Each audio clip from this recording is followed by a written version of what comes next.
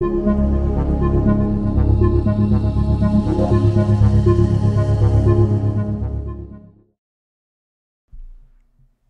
I'm Chad Scherrer.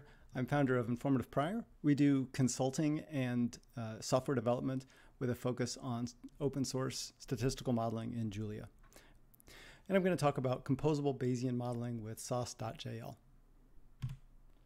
Okay, so let's start with just talking about what Soss actually is. So Soss is a probabilistic programming language. There are a few other probabilistic programming languages in Julia. It's a great environment for developing them, and I hope you'll check out their talks at JuliaCon. Soss in particular, a model in Soss is a DAG, a directed acyclic graph. So you have a collection of nodes, and any one of these nodes represents some conditional distribution. And in Soss, the nodes can be arbitrarily complex. So for example, a node might be a normal distribution, but it could also be a Gaussian process, or as we're going to see today, a Markov chain. Soss is different in another way, which is that every node is stored as an expression. So when you do inference in Soss, the code for the inference primitives, for example, the code that generates random values or evaluates a log density, that code is generated on demand. So let's look at an example of Markov chains. So a Markov chain in measuretheory.jl, we would write this as, let's say MC is our Markov chain. So we use the chain combinator. And for this, we need to specify an initial distribution. So the Markov chain is an infinite sequence of values. And here, the first value in that sequence will be drawn from a standard normal. The second part we need in a Markov chain is a function from a value to another distribution. So this says, first we're going to sample a normal and then call that x. And then based on that x, our next distribution is going to be normal x, standard deviation of 1. Call that x and continue. So we get this infinite sequence of values. So if we draw a sample from this, let's say r equals rand of mc, again, this is an infinite sequence. So we can't look at all of the values, but we can take, for example, the first 5 as we do here. And if we collect the first 5, we just get a vector of these 5 values. And this is what lots of different calls to rand would look like if we look at the first 100 elements.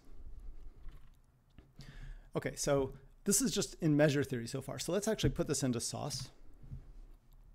So to put this into Soss, we would say, let's call it M for a model. M equals @model begin. And we have our Markov chain.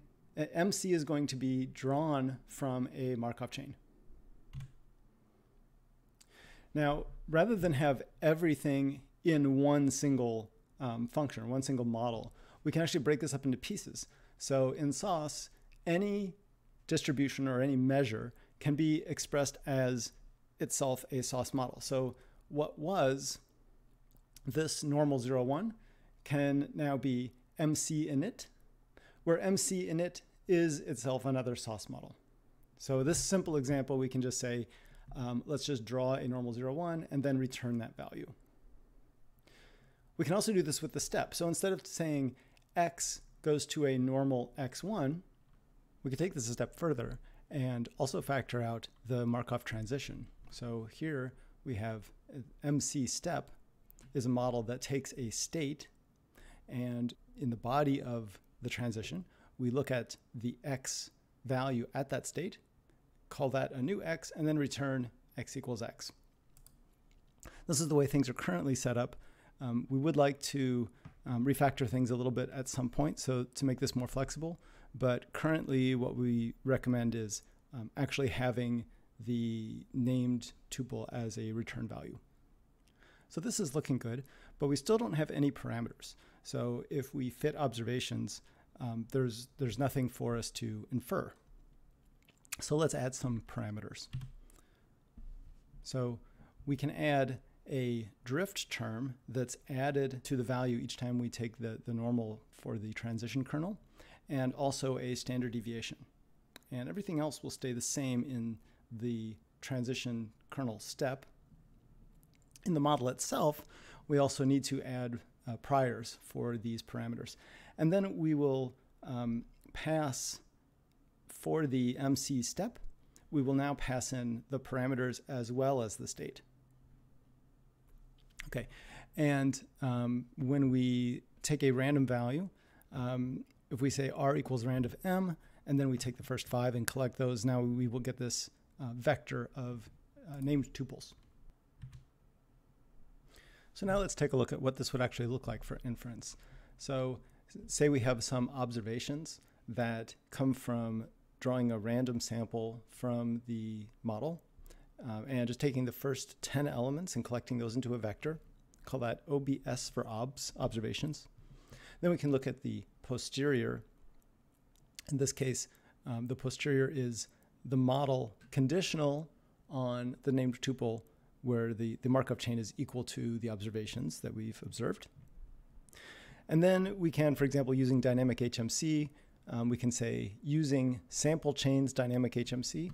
This loads the sample chains package, the sample chains dynamic HMC package, and of course also the dynamic HMC package itself. Then we can call sample on the posterior using dynamic HMC. And the thing we get out is 4 chains that have this representation. So this is actually a collection of 4 vectors, each with 1,000 elements. Okay, so our sigma is 1 with some margin of error, and our delta mu is 1.46 with some margin of error. Finally, we can also use this for hidden Markov chains. So here's an example where the initialization and the Markov kernel are the same as previously. But now, in addition to our Markov chain, we have a y value that says for each value in the Markov chain, we're going to call that S, and we're going to draw a Poisson with e to that value. And then we can return y as the final result. So let's see what this looks like. If we, for example, say, let's set sigma is equal to 1 and delta mu is 0.5, then we can predict the model on those values. And the thing that we get out will be, well, the y is returned, so that's what we'll get as our result. So in this case, if we take the first 10 values and collect those into a vector, we get something like this. So thanks very much for watching. If you would like to learn more, I hope you'll check out Soss.jl. Also, our main webpage is informativeprior.com. Thank you.